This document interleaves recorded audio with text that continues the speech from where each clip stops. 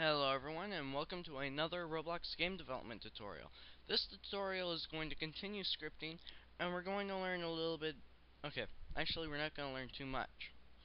Because we're just going to cover the how to navigate through the hierarchy that can be seen in the Explorer here. We're going to learn how to navigate through that by scripting, because this is a big part of scripting, and without it you can't do too much. We might go over properties, or that might be next tutorial through scripting. Not sure yet. We'll see how we are on time. And then I know we're going to be going over built-in functions very soon. So let's get started, I guess. Alright, we'll go to our script and take out this print hello world. So first step is going to be just finding let's just here, we'll do print and what do we want to go to? Well, let's just print the workspace. How do you print the workspace? Well, type in, you can do one of two things. One, you can type in workspace with it uncapitalized. By the way, everything is case sensitive in scripting, basically everything. Print workspace. If we go over here and we just click this play button, we'll see there's a little bit of an error here. I'm not going to explain the error yet because I'm going to do that in another tutorial when we've gotten further. So we're actually going to do print workspace, and the error kind of was, hey, we have no clue what you're doing because you had a space, so just make it a function sort of and it should work better. So we'll go over here, we'll close it, pause, play. Okay, just go over here and disable, re-enable, and we get workspace. It printed workspace for us with a capital W. So we know it's not printing a string, a string we inputted. It's actually printing the name of an object that you found through the Explorer's hierarchy. So we found that. Now, what if we wanted to print out the name of one of these brick or base, because there's a million bricks. What if we wanted to do that for base? Well, actually no. First I'll show you the second way of how to get to the workspace. So this is sort of the shortcut, but the way I prefer is game.workspace. And game is literally the game. It's everything. Everything is inside game. And then you go down to workspace and everything in that, lighting, everything in that, players, everything in that, and so forth for everything. So we'll print this out.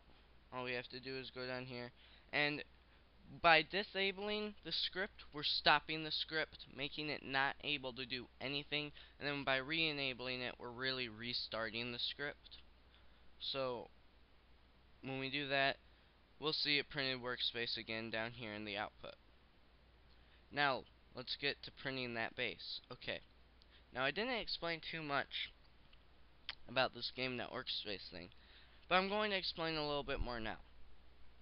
So game.workspace. Why do I keep saying game.workspace? Why isn't it just game workspace or workspace or the game's workspace?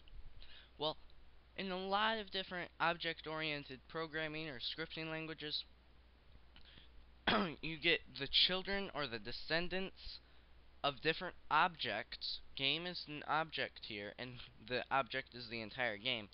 And you could almost call them sub-objects. It's more common to call them children. You get the object's children usually by putting a period, or what's called a dot separator sometimes. I just call it dot because it's quicker. Sounds cooler too.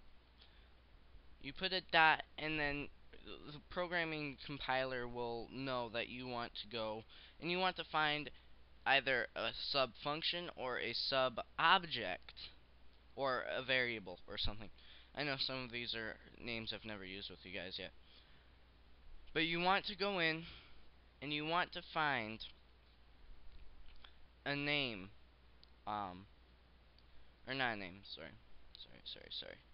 You want to go in and you want to find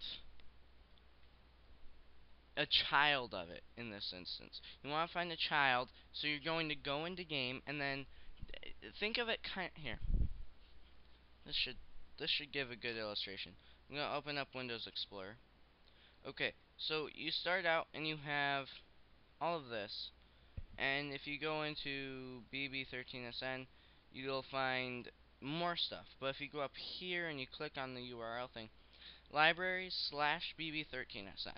So you're going from the libraries object, we'll call it, even though it's really a folder. You go from the libraries object and pretend that backslash is really a period or a dot. You're going into it, then you're going into a subfolder or a child of that file. And that's how it's sort of explained. I hope I did a good job of explaining that.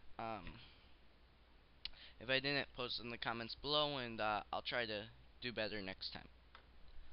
So, game.workspace, now let's get to actually printing the base. Game.workspace, can you guys guess what we're going to do? So the name of that object, the name of the object we have over here is base, right? That's the name of our object. So how are we going to access it? Good question. Here's a simple answer. For some of you might have already guessed, especially my more advanced people. Game.workspace.base. Remember, it's case sensitive, so you do have to capitalize it as you capitalized it in your game. .base.